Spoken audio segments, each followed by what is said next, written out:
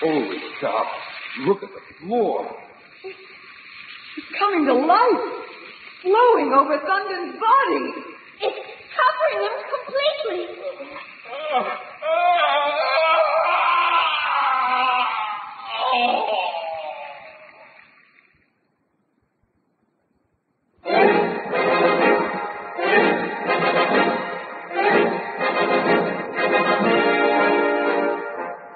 Here comes Monk Mayfair, the ape-like chemist. Blazes! Ham Brooks, the sword-wielding lawyer. Take that! Rennie Renwick, the two-fisted engineer. Holy cow. Long Tom Roberts, the adventurous electrical genius. Pipe down, you guys. Johnny Littlejohn, the fighting archaeologist. I'll be super amalgamated. And their leader, the greatest adventure hero of the 1930s, the man of bronze, Doc Savage. The Variety Arts Radio Theater, by special arrangement with Condé Nast Publications, presents The Adventures of Doc Savage, a new series of radio adventures based on the novels by Lester Dent. Today, The Crawling Terror, Chapter 7 of the fantastic story, Fear Key. Doc Savage and his crew, on the remote Caribbean island of Fear Key, have been captured by the evil Santini and his Fountain of Youth gang. The gang has also apprehended old Dan Thunden, the man who claims to be 131 years old and holds the secret to the whereabouts of the fabulous substance Santini seeks. A substance wealthy men throughout the world are willing to pay $1 million each to obtain. Still, a mystery is the source of the fearful presence that instantly turns men into skeletons. Doc, his 5 aides, Pat Savage, and Kel Avery, and her bodyguard, DeClima, sit securely bound in the underground caverns of Fear Key as Santini gloats over his captives. This is the joyful occasion for me. This is what I waited for. Not only do I have this fabulous Doc Savage a prisoner, so he will not interfere with my search for the weeds, but I also have the old Dan Thunden who can tell me where the weeds are. If he ever does. Oh, he will, senor. That I can guarantee you. Take the old man somewhere and make him answer our questions. And be sure not to go near that door with the secret lock. We do not want our friends here to turn into skeletons. At least, not yet. That don't sound good, Doc. Silence! Perhaps it is best to separate you so you do not spoil anything. Shorty, Leaky, take a Savage and the Avery girl to another cave and watch the bronze man closely. If he does anything the least suspicious, shoot him. Right, boss. I sure hope Doc has some plan to get us out of I this. don't see what Doc can do. They searched him and he's tied up with so much rope he looks like a mummy.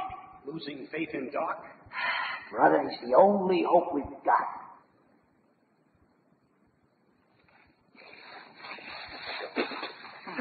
Monkey, this guy weighs a ton. Pipe down, Shorty. Where are we taking these two? Just around the corner to that little cave. This here cave's only got one entrance. It'll be a good place to keep a watch on it. Okay, you guys can beat it. Shorty and me'll watch these two. Don't we keep the lanterns on them? Nix, Santini says the bronze guy can hypnotize you with his eyes. Now, I ain't taking no chances. Point the lanterns past him. And then we'll keep watch over by the corner so he can't jump us.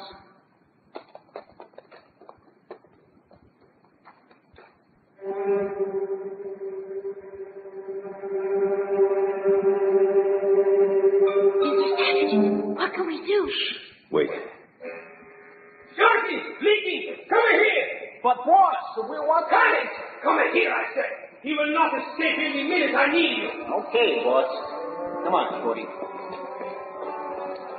Quickly, Miss Avery. It won't take them long to discover the trick. What trick? That Santini didn't really call. But I heard... That was merely a little bit of ventriloquism. But it sounded just like him. No time. Unzip my boots. Unzip... Oh, I see. Your boots don't have laces? Yes. Slide around so you can unzip them. I'll try. Can you reach them? I think so. There. Good. Let me kick them off. Your socks. The ends of them are missing. Yes. Straps around my instep keep them on while my toes are left uncovered in such emergencies as this. Now, get out of the way.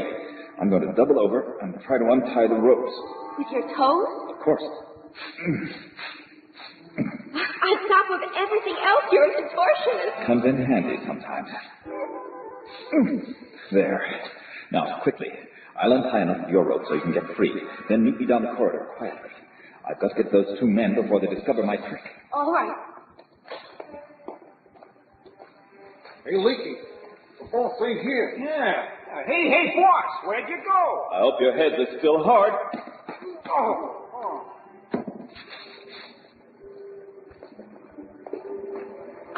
Mr. Savage, what happened to them? They won't be out long. Come on, Miss Avery, back to the main cavern. Are we going to rescue your men? Not yet. An attempt to free them would surely mean a fight. That would be noise and an alarm. First, I want to find Dan Thunder. Here's the main cave. Yes. Everyone's still here, including Pat and your bodyguard, Declina. And a number of Santini's men are watching them. They took Dan Thunden off that way. Yes, we can slip by without being seen. Quiet now.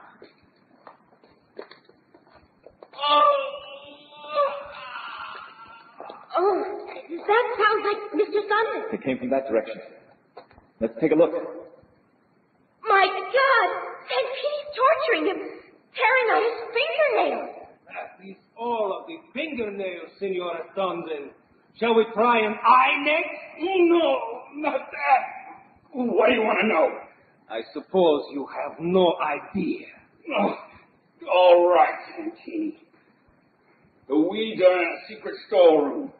Just the other side of the wooden door. What? You mean that we have to take a chance with those... With my little friends, yes. And I do hope you have an accident. How do we get into the storeroom? Can you walk on stilts? None.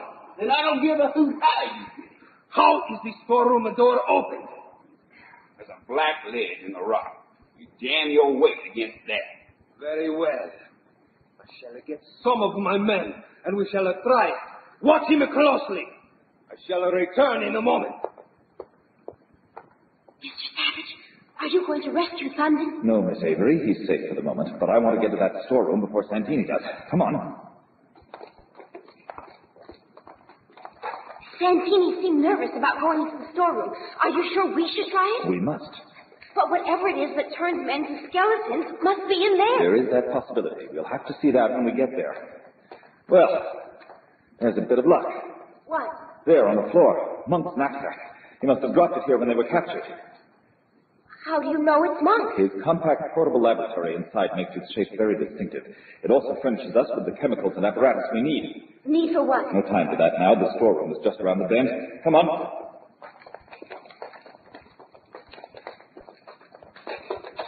Here we are. Now what? Wait.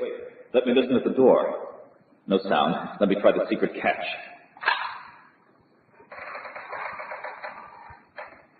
It's dark as pitch in there. Monk has a flashlight in his knapsack.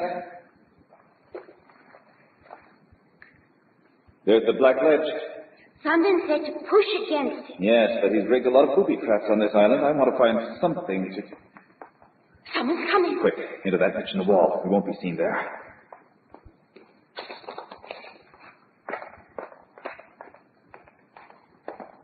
It's the one who's always sweating. Leaking. He came to quite quickly. He's going to the black ledge. Yes, he obviously overheard Thunden talking, and he's decided to double-cross Santini. He's throwing his weight against the ledge. Oh, my God! He was cut in half! Stay here. Very clever. A razor-sharp cleaver, roughly fashioned from the iron part of a sailing ship, rigged on a hardwood arm that flashes out when pressure is placed upon the stone. Oh. Come, Miss Avery. The secret to this mystery lies inside the storeroom. We must go on. Very well. Yes, here it is, in all the earthenware jars lining these shelves. But what is it? I'll open some. Leaves, dried and carefully packed. They almost look like tea, but not quite. What are you doing? Sprinkling a bit of chemical from Monk's knapsack on the lead. Someone's coming. Quick, back into that niche.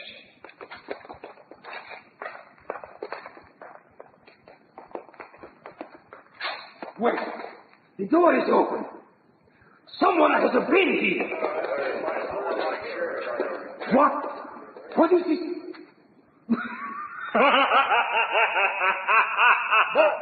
What is it? Do you not recognize the decapitated form on the floor, my dear Shorty? It is a leaking. He's tried to pull the crook of the deal on us just like a damn Dundon. And now leaking is a fall into one of Dundon's traps. How beautiful! Hey, boss, is this it? Oh, let us see. See, this is it.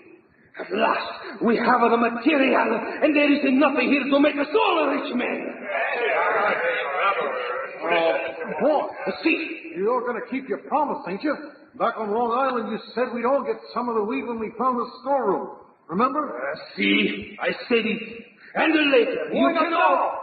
What? Sample the stuff. It's supposed to make a guy feel better right off, ain't it? It is. So what's wrong with trying it now? Very well. We shall try it at once. It must be mixed with water. We will take it back to the main cave and mix up a batch for all of us. What? The stuff that makes you live forever. The real fountain of youth. Hey,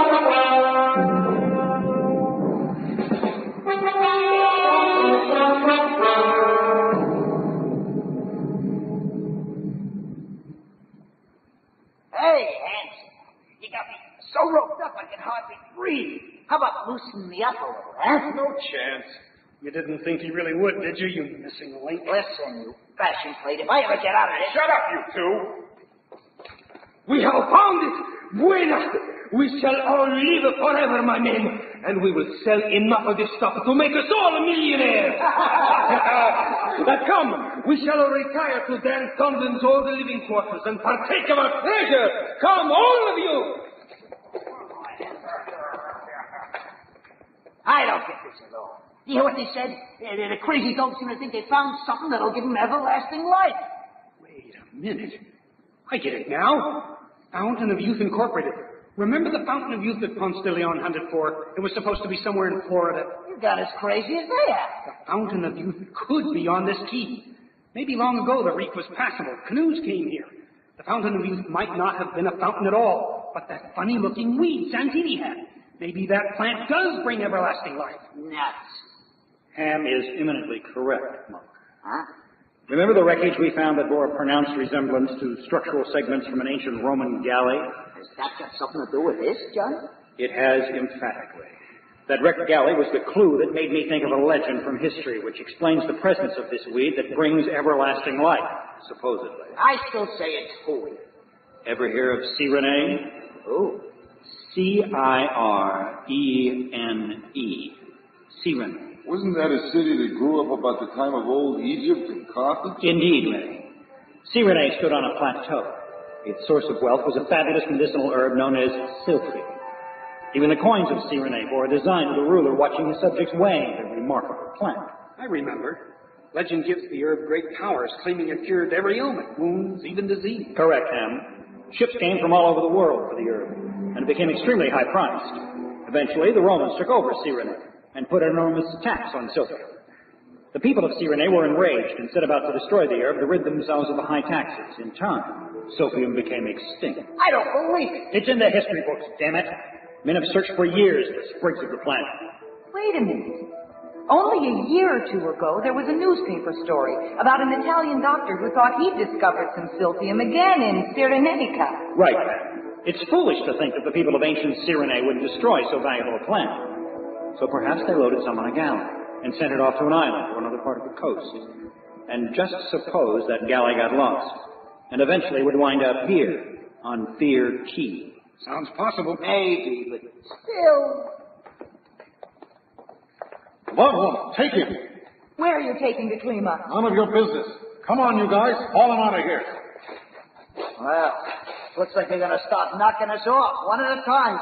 Poor de Klima. Don't worry too much about the Klima. Stop! And this Avery. Why shouldn't we worry about the Klima, Doc? I was waiting for them to take him away, Monk. Quick, let me get you out of those ropes. You figured they'd take the Klima away? How come? He's one of them. The Klima is working with Santini? How long have you known that? Since Santini was tipped so mysteriously that the airmail package was coming to our office in New York, only the Klima had an opportunity to pass that information along. When the Klima came to me in Florida and offered his services as a bodyguard, Santini had sent him? Yes, Miss Avery. Doc, was I right about that silphium from C. Renee? You were, Johnny. I saw the weed, and it's definitely the highly medicinal species of silphium. Wait till I get that Hector Klima. I knew he was a phony all along. He was responsible for us getting caught. I found where Santini hid our weapons. Here are your super machine pistols. Some of the ammo drums were duds, Doc. I bet the Klima was responsible for that, too. Undoubtedly. There's just one thing that ain't cleared up. What's turning men into skeletons on this island? That'll have to wait. You know what it is? Yes, but right now we've got to get out of here. And that means packing the cave where Santini and his men are. Let's hope they're quaffing their elixirs slowly. I don't think they are, Sonny. Here they come. They have it loose! Shoot again! Head for cover.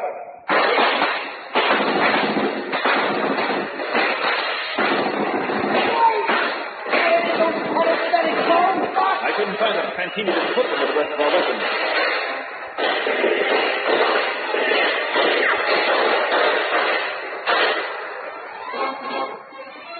Hey, Paul, how about using those glass balls on them?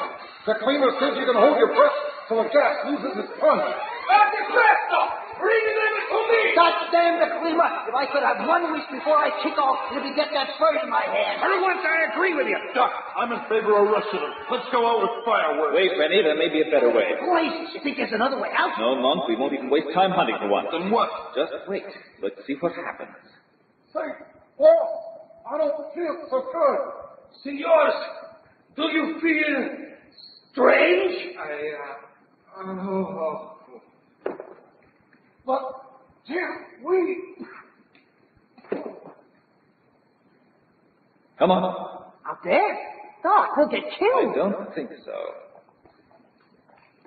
Holy cow. They're out cold. I've seen lots of unexpected things, but this comes nearer to magic than anything else. What happened to them? It's the silphium tea they drank. Huh? Is it poison? Not that I know of, Monk, but I put a powerful narcotic from your chemical knapsack into some of the silphium containers. You drugged them. Indirectly, yes. Now let's get out of here. We've still got to find the parts they took off our plane. Even if we don't find them, we could repair the fuel tanks in Santini's plane and ship the gas from our ship. I suppose Dan Thunden punctured Santini's tanks. Son, I forgot all about the old goat. What became of him? There's her answer. That explosion shook the whole island. It came from one of the entrances. Thunden was tied up the last I saw him. He must have gotten loose. He's tremendously strong. A living example of how effective this fountain of youth is. Look, there! Thunden! I've got Santini's grenade! I'll close one entrance, and I'll get the other one after I let my little friends loose. When I open up the place again, there won't be nothing left of you but bones! After him! Where's he heading for, Doc? There's a heavy wooden door that shuts off part of the cavern. Seems to be making for that. What's behind the door? The things that made that skeleton we found on the beach and turned Hallett into one like... That old man's dangerous. If we don't head him off, he'll assume us here and turn loose whatever's behind that door. There's the door ahead. Thunder's just opening it up. Blazes! He's on stilts! Yes, that'd make sense. Look, he can't keep his balance running so fast. He's falling off the stilts. Holy cow. Look at that floor. It's coming to life. Rising up and flowing over Thunder's body like a brown blanket. He can't get away from it. It's covering him completely. My God, it's eating away his flesh. It's turning into a skeleton. Can't we do something? It's too late to help him. We've got to save ourselves. Run! Which way? The entrance on the stone slab should still be open. Head for that. There it is. Everybody, up the ladder. Doc, what are you doing? I retrieved one of Santini's grenades. I'm going to steal off the entrance. What about you? I'll get out in time. Hurry!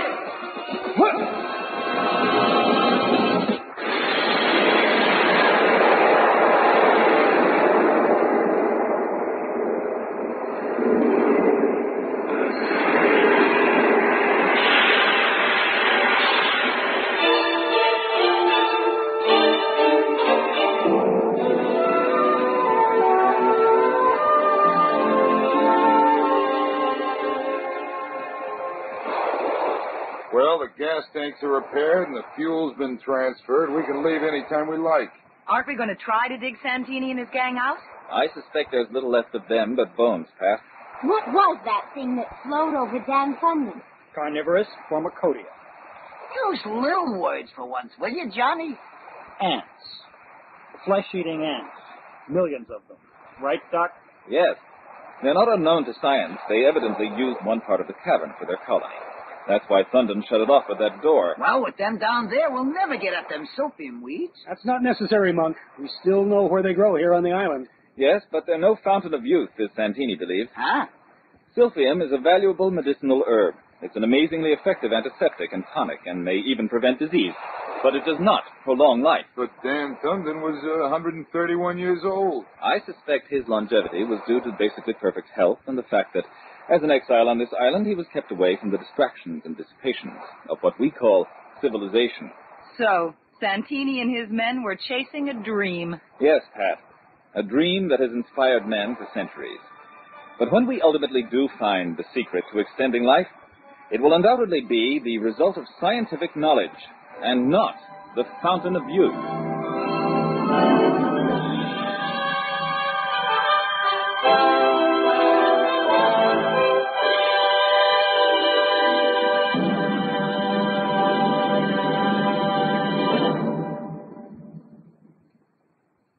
And so, Doc Savage solves the riddle of the mysterious Fear Key and brings back to medical science the fabulous silphium weeds. But even as Doc and his party wing their way back to civilization, half a world away, sinister forces are at work, and Doc Savage will soon find himself caught up in one of the most dangerous adventures of his career.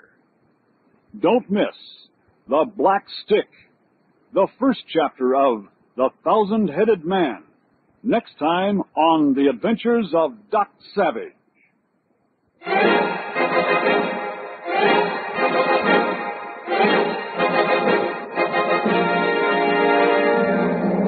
Fear Key was written by Lester Dent and adapted for radio by Roger Rittner. Featured in the cast were Daniel Chodos, Robert Towers, Art Dutch, Bill Ratner, Jemmett Mustin, Scott McKenna, Robin Riker, Marcia Kramer, Michael McConaughey, William Irwin, Douglas Kohler, and Bob Farley. Also heard was Bob Watts. Sound effects were created by David Surtees, assisted by Jerry Williams. Production assistance by Samantha Kimmel and Doris Christie. Engineering by Denny King.